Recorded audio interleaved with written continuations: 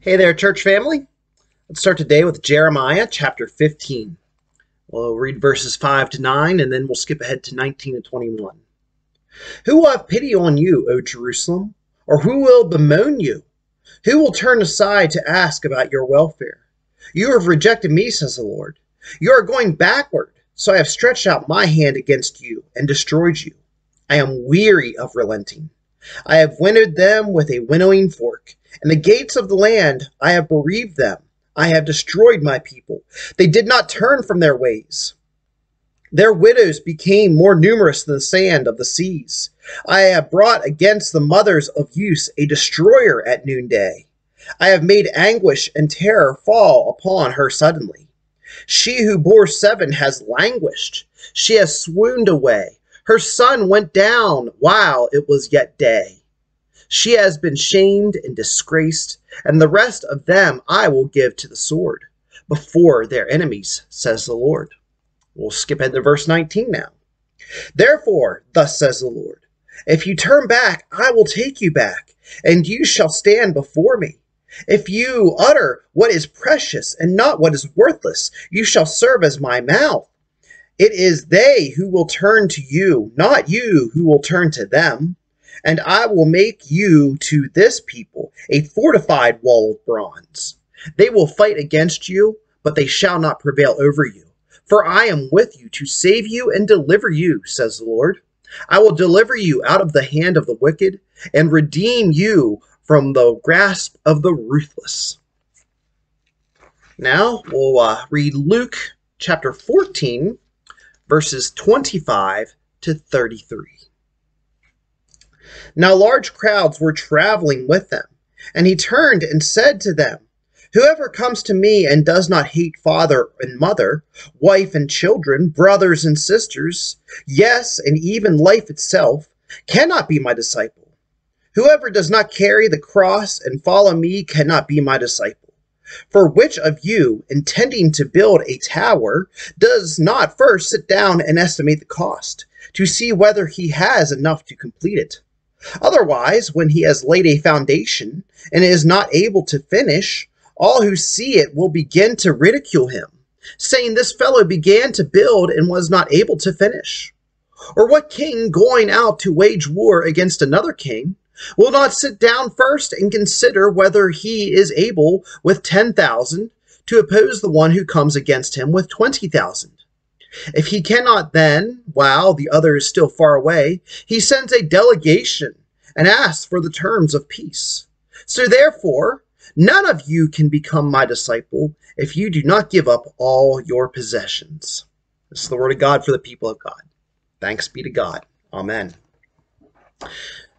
I admittedly don't always want to give a message. There are certain times where I'm like, man, I really don't want to give this message because it's a little more blunt or it's a little more forceful than I generally like to be. It's a little bit more intense or honest than people sometimes actually want to hear. Well, today I'm called to give a message that's a little tough to give, and God has placed 2 questions on my heart. And these questions are, why do we exist as a church? And why do we call ourselves Christians? That's a pretty tough question to answer, you know? It's a little tough to be that honest with yourself of why do we exist as a church? And why do we call ourselves Christians? The sermon here, it's a little bit of a hard pill to swallow. It's not warm, it's not fuzzy, it's not feel good. This sermon is to make every single one of us ask, am I good enough? Now, before we begin, let's start with a little icebreaker to kind of break some of the tension. Why not try to start on a positive note, you know? But, all right. How do you know the wise men were firefighters? They came from afar. Whoever wrote that one must have been Pennsylvania Dutch. Get it? Afar, a fire. The other one is, which Old Testament prophet was an orphan? Joshua, because he came from none. But anyway, okay, now that we are in good spirits, I hope you found them as humorous as I did. I love a good dad joke. Let's go down this journey of self-discovery together. Something happened to me this last week that made me think about our walk with God. I was trying to check my blood sugar. And to do that, you have to prick your finger and draw a little bit of blood to put that little bit of blood into the reader. I've done it before. I knew the prick didn't really hurt, but my mother, she was always the one that would press the button to prick my finger. She has diabetes, and every so often she would check mine just to make sure that my levels were okay. And so recently, she gave me one of her old blood checkers. So I'm trying to do it myself for the very first time because I haven't done a whole lot recently. Some health scares recently, so I'm like, oh, let's keep an eye on this. So she gave me one of her old blood checkers. I'm sitting there, and I have my finger on the button. Like, I have the thing pressed up. Let's say this pen is the blood checker. I have it pressed up against my finger. And let's say here, this is the button. So I'm sitting there, and just cannot bring myself to press down on this button. I know it doesn't hurt. I know actually that it's for my own good to check my blood sugar to make sure I am not pre-diabetic. But it's a little tough to go against that natural survival instinct of, hey, don't make yourself bleed. Don't bring yourself pain. That's an ingrained survival instinct in our minds. Avoid pain if that's possible. And I thought to myself, isn't surrendering to God the same thing? We know it's for our own good, but that's an easier said than done thing. It's easy to say you just press a button. It's easy to say it doesn't hurt. But doing it is a little different than saying it. And surrendering to God is the same way. We know it's good. We know it's for our best interests. But it's a little harder to do it than to just say it. And Jeremiah, before we begin with chapter 15 that we read today, I would like to share Jeremiah 14:10-12. It's a good setup here.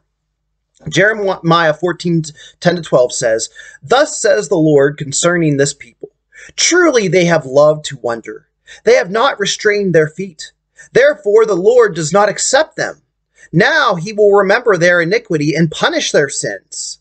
The Lord said to me, do not pray for their welfare of this people. Although they fast, I do not hear their cry. And although they offer burnt offering and grain offering, I do not accept them. But by the sword, by famine, and by pestilence, I will consume them." I want to start there because these people thought of themselves as religious. And they fasted, they offered their burnt offerings. They thought they were doing right by the Lord because, well, they're doing what God commanded, right? They're doing these religious services. But they wondered, and they still went their own way.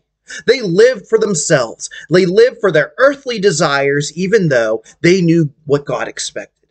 They knew God expected more than just these religious services, but actually for them to attain in life to follow Him. But they were living for themselves. They sought earthly pleasures. God told Jeremiah that their religious rituals would not save them because they did not really mean it.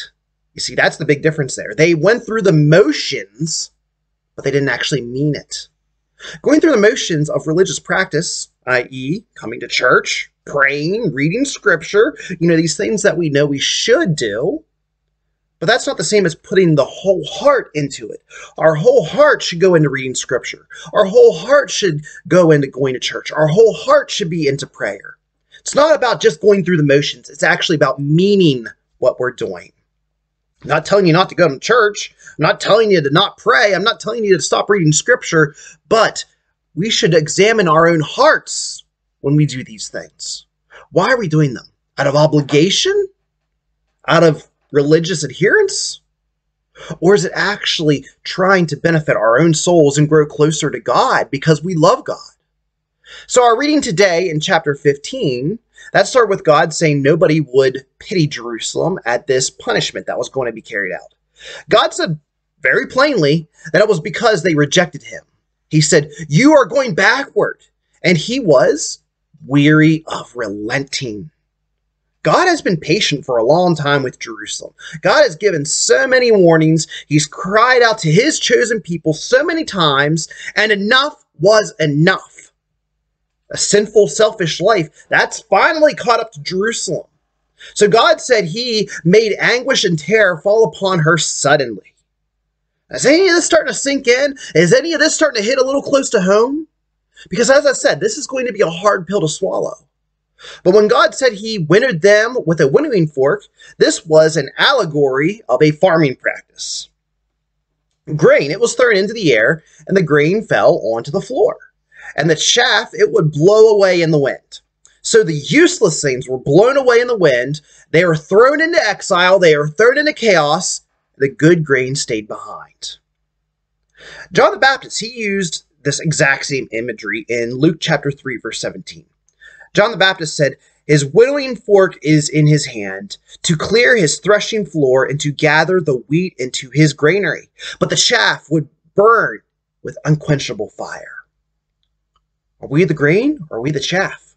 Are we going through a religious motion or do we mean it?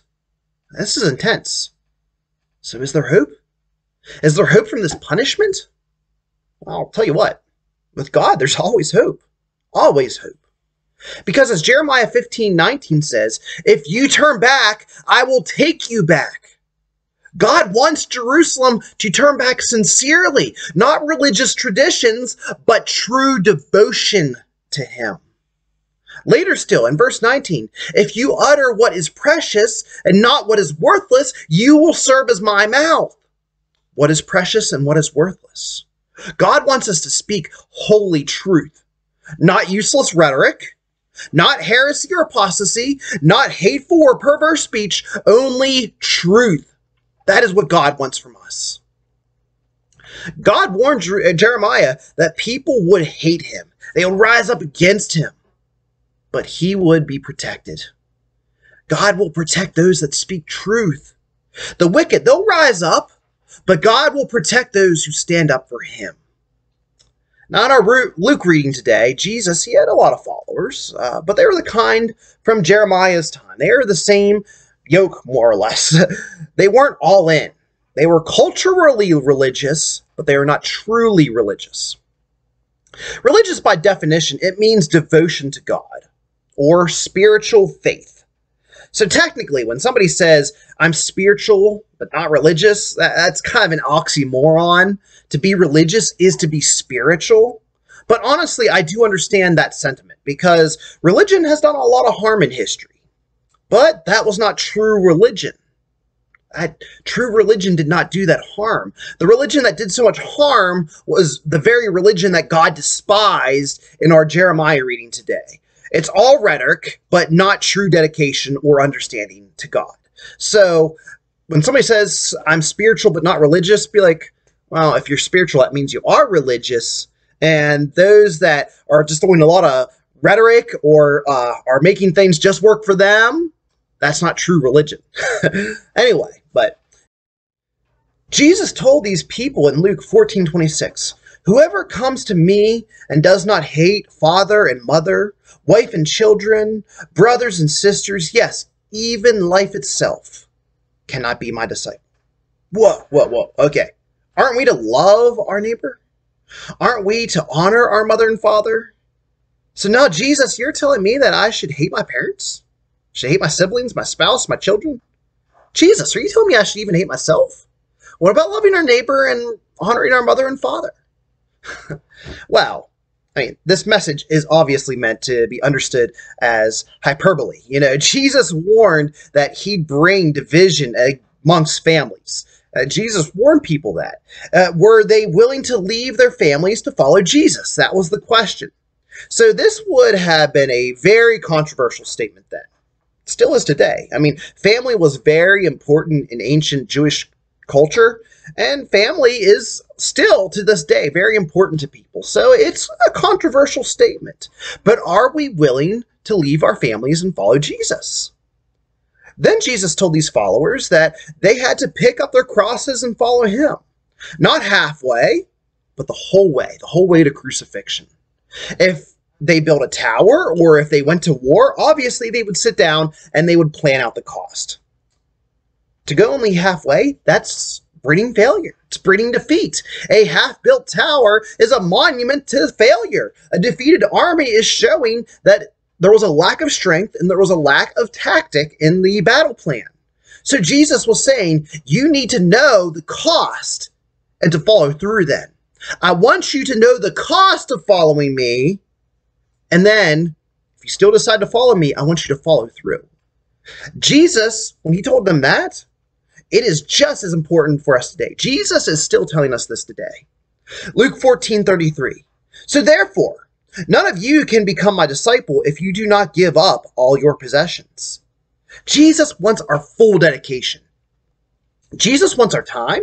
Jesus wants our focus. Jesus wants our money. Jesus wants every fiber of our being. There's no such thing as a half a Christian. Either you are a Christian or you are not a Christian. So, as I asked early in this message when I started, why do we call ourselves Christians? Because there's no halfway. Nothing you love can be as important as God. No ifs, ands, or buts. Not your job, not your spouse, not your children, not your hobby. Nothing. That's a hard pill to swallow, but it's true. We cannot put anything before God and call ourselves a disciple of Christ. In the beginning, I said we should ask ourselves, are we good enough? Am I good enough? Honestly, no, because none of us are good enough. But God is enough. God sacrificed himself for us. Are we sacrificing for God? Do we sacrifice our time or our talents, our attention, our finances? Do we sacrifice that for God? In Genesis 22, God commanded Abraham to go and sacrifice his son Isaac in Moriah. Now, I'm sure most people know this account, and I can only make so much of a sermon. I got a time limit, but I want to make two big points from this account. First, Abraham, he had faith that God would provide. When Isaac asked about where the offering was, he said, we got the wood and everything, but where's the offering? Abraham replied, God himself will provide the lamb for a burnt offering, my son. I believe Abraham had faith that God would not kill his son. Abraham had faith that God had a plan. Secondly, even though Abraham knew God had a plan, he still was willing to sacrifice his son. He had the knife raised. He did. He had the knife raised. And an angel said to stop. Don't kill the boy. That a ram, it was then offered in Isaac's place as the ram was caught in a briar patch. God said in Genesis 22:16-18, by myself I have sworn, says the Lord, because you have done this and have not withheld your son, your only son, I will indeed bless you, and I will make your offspring as numerous as the stars of heaven, and as the sand that is on the seashore. And your offering shall possess the gate of their enemies, and by your offering shall all the nations of the earth gain blessing for themselves, because you have obeyed my voice. Jesus said to not even let family get in the way of serving him. This was not a new commandment, because God did the same thing to Abraham. How's this hard pill going down? The cut and dry message of this is, we love to wonder, just like Israel in the book of Jeremiah. We love searching for earthly pleasure, even though we claim to follow God. God called us back through Jesus Christ. But to come back, we have to take up our crosses and follow him. Follow him the whole way up to the crucifixion. Not just to the foot of the hill, the whole way up it. Mega churches, they get a lot of flack. Mega churches do. They got a bad name to them usually, because you can just slide in unnoticed and not have to put any work in. You go in, you get entertained basically like you're at a concert, and you leave. It's an entertainment industry, more or less. But here's the thing, and we don't like to admit this is true, but our small churches, they're no different. They're not. People like to slide in, sing a couple hymns, hear the message, read scripture, and move on with life. Go take care of a Sunday lunch or whatever. 21st century Christianity, if we are being honest with ourselves, and that is what I am asking people to do today, is be honest with ourselves. 21st century Christianity is no different than the ancient Jewish practices. Religious rhetoric, religious practices, going through the motions. We need to stop attending church and we need to start doing church. We need to carry our crosses the whole way up to Calvary. We need to sacrifice our very selves to God because he sacrificed so much for us. We need to push the button on the blood checker, so to speak, because it's for our own good. Even though it involves a little blood, it is for our own good. We need to stop attending church. We need to start doing church. Why do we call ourselves Christians? Why do we call ourselves a church? These are important things that as 21st century Christians, we need to start tackling. Because God didn't ask us to only go halfway. He wanted us to pick up our crosses and follow him. Are we following? Remember, God loves you, and I love you. Have a blessed week.